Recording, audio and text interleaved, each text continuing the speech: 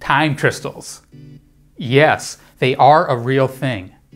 The first macroscopic one was captured on film for the first time earlier this year. The name alone conjures up sci-fi notions. In the cartoon Rick and Morty, the substance is capable of interacting with the flow of time. A convenient substance for time-traveling plots. But no, time crystals won't alter the flow of time. At least, not directly. The Action Lab captures the current scientific status quite succinctly. So far, time crystals, we know they're real, we know they exist, we've actually created them, but what it all means, we're not sure yet. Media articles all end with a vague statement about quantum applications. The conclusions of the scientific papers describing this substance predict academic breakthroughs in nonlinear wave physics. The very experiments have spawned a new branch of non-equilibrium physics: discrete time crystals. But what does it all mean? While I'm not sure, I can read between the lines. Stay tuned while I give you the details about time crystals and speculate on their practical applications. Applications that might be too out there for scientists to say themselves. If you've ever given someone a ring with a crystalline structure in it, you can tell them one extra neat thing about it. It's not just an ordinary crystal, it's a space crystal. Well, that may technically be a lie. Space crystals are just ordinary crystals. But that is the technical name for things like ice and diamonds. Like many words, space has a different meaning in different contexts, and the technical context is usually the least interesting. Space crystals are just collections of atoms in physical proximity, adjacent space, that have repeating pattern. Something like these cool hexagonal lattices. Time crystals then have repeating patterns over time. The repeating temporal pattern could literally be a crystal that moves, repeating the same motion over and over. But so far the repetition is at a much smaller scale. Things like the internal quantum spin of the atoms cycling at a regular pattern, never settling down.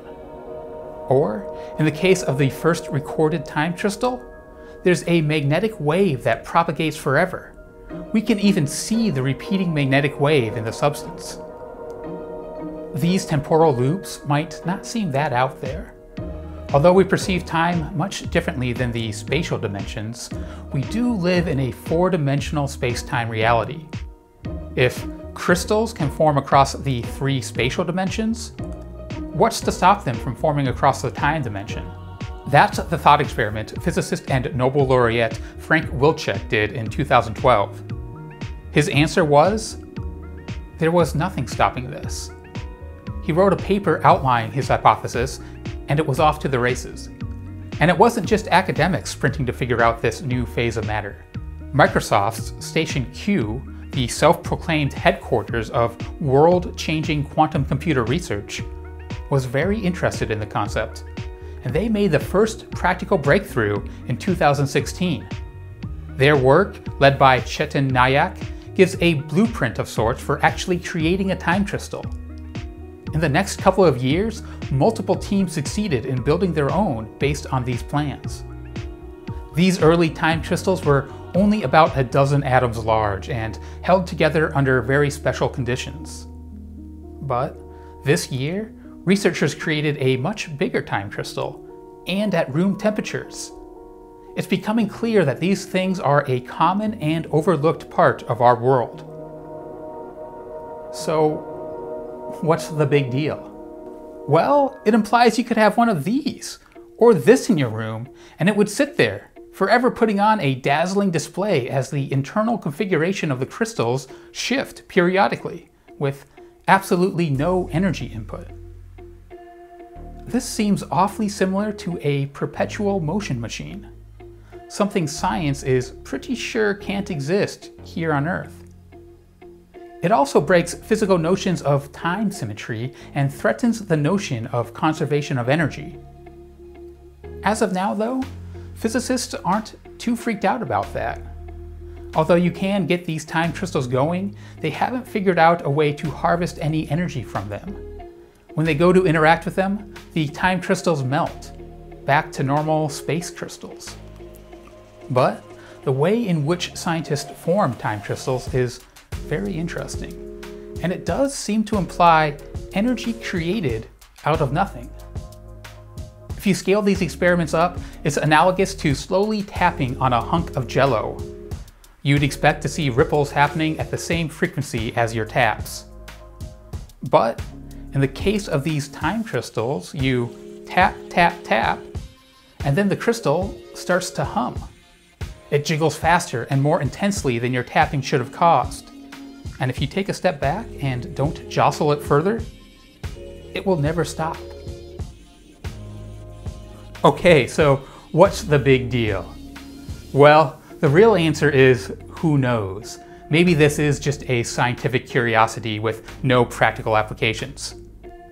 But maybe this is a start of the quantum revolution, harnessing the amazing and spooky effects of the quantum world for use in our day-to-day existence. Things like quantum computing, free energy, and yes, even time travel. Quantum computing is the most often cited application of these temporal crystals, which makes sense given that Station Q is heavily involved.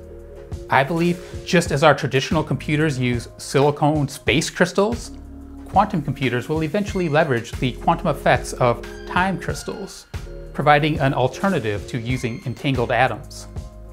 But quantum computers are often misunderstood and given mystical properties. I think they are very cool, but their practical applications will be limited. I'll go deeper into my thoughts on that topic in a future video, but for now, suffice to say, I think quantum computers will be the first, but least important application of time crystals.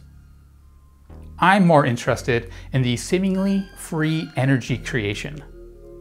Now, take this with a grain of salt, as most scientists are careful to clarify that although they find the energy behavior of time crystals quite odd, they do believe that atoms making up time crystals exist in their lowest energy state. Thus, it should not be possible to extract any energy. And so far, we have not been able to do so. But I'm anxious to see if this holds true as the size of the crystal increases. Right now, the largest one is 1 micron, just a barely visible speck. But huge in terms of systems showing quantum behavior, especially at room temperature. To get that tiny crystal going, you have to tap, tap, tap it with radiation. Then it starts to hum. So picture this. We know that space crystals grow outwards once they have started crystallization. What if we were to scale that tiny time crystal up to the size of a grapefruit, or a watermelon, or an entire ship? I would guess that if you just tap, tap, tap a micron-sized portion of that object, that little region would start humming, and it would spread out to the entire object.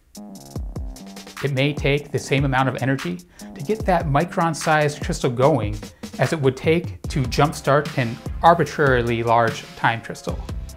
And perhaps, once a bigger crystal gets going, there may be forces at play which we could harness for energy use. This may be the way we tap into the vacuum energy which exists all around us, allowing us to get more energy out of the system than we put in. A free energy machine. That would be the holy grail of technology, enabling countless technologies that are now considered science fiction. Things like the Alcubierre drive's enormous energy requirements would no longer be so daunting. And once we've mastered that technology, utilizing faster than light travel to literally travel through time may not be that far behind. It wouldn't be quite like Rick and Morty, but it would certainly be strange. You can check out what I think time travel will be like here. And while extracting free energy from time crystals may be a long shot, you can be sure this is a shot that scientists are currently taking. I'll be following developments here very closely, and I'll be keeping an eye out for my next time crystal-powered laptop purchase. I advise you to do the same. Let me know your thoughts in the comments below. Hit that subscribe button and ring that bell if you haven't already. Every 2 weeks, I dig into something or underknown and report my findings back here. If you're ever looking for a more immediate take on breaking, unexplained, and cutting-edge technology news, there's a couple other channels that should also be in your subscribe and notify list. The Unidentified Celebrity Review on Wednesday, Friday, and the Singularity Lab on Tuesday, Thursdays. 4 p.m. Pacific time for all of them. I know a lot of you have found them already, and a big welcome to everyone who's found my channel through those incredibly fun live streams. I can usually be found there, shouting my opinions in the live chat if not on screen, and you'll find other great content made by the contributors that have been on there.